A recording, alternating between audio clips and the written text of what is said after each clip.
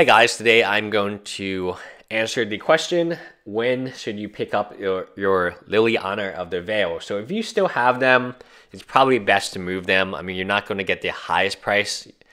It is highly likely that they are in Modern Masters 2017. If they are not, I would be absolutely surprised.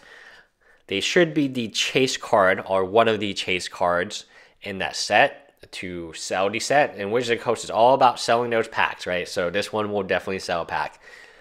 The question of when to buy her is an interesting question. We can look at old data from Modern Masters 2017. I'm going to look at Mythic. If you guys like this video, I will also leave a comment below saying that you liked it. I'll make one for Snapcaster Mage, which I believe will have a different graph associated with it, a different card in Modern Masters 2017. I'll compare it to. So Liliana Veil is a Mythic. Karn Liberated is a Mythic. Karn Liberated is a $40 plus Mythic. At the height of the card, it was a $66 Mythic. So that's why it's a good comparison with Lily. Modern Masters 2015 comes out May 29th, 2015. For the sake of this graph, we'll just look at June. Cards of Tarkir happens. I'm pretty sure the announcement is made. Oh, cards are spoiled a little bit before. And then you can see from Cards of Tarkir all the way down to Battle for Zendikar, right before Oath of the Gatewatch, there is a slow decline. And that slow decline tells me more products are being opened, less demand, and it's a natural graph. And you can see from this graph, it looks like from November, from when even before when Battle for Zendikar was released, until Oath of the Gatewatch, until mid-January, maybe February, you had a chance to buy this card for $40. I made a mistake, and I will openly admit it. I expected it to go down to $25, and I was waiting for it to continue to go down.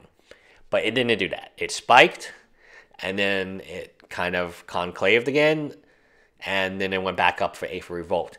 But this card will likely never be a $40 retail card again. It will always be more until it's reprinted again. So when is the best time to buy?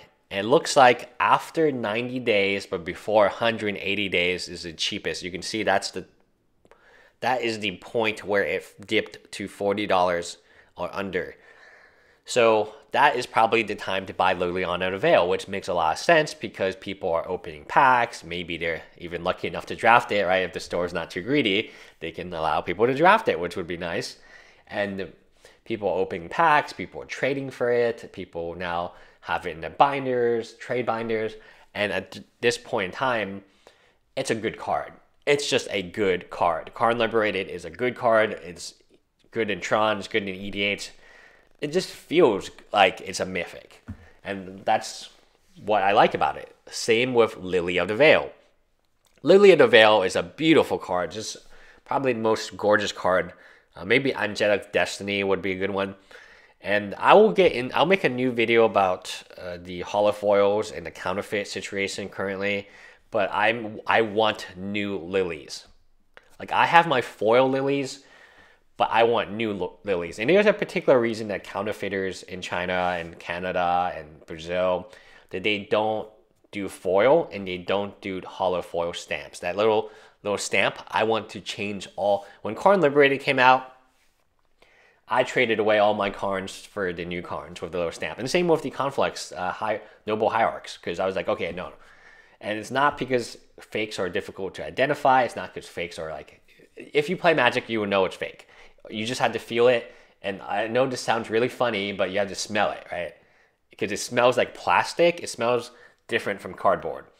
Anyway, it's not the fact that like I cannot tell what a fake is.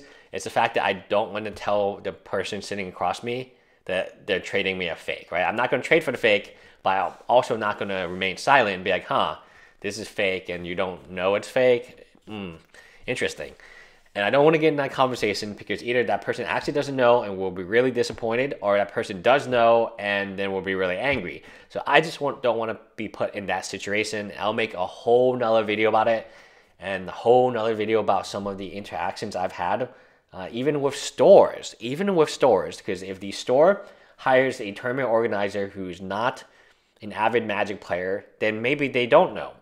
And honestly, there's a store, cough cough, that does buy lots of fakes, and I've seen and I know that they are fake, and I've told them that, and they know that.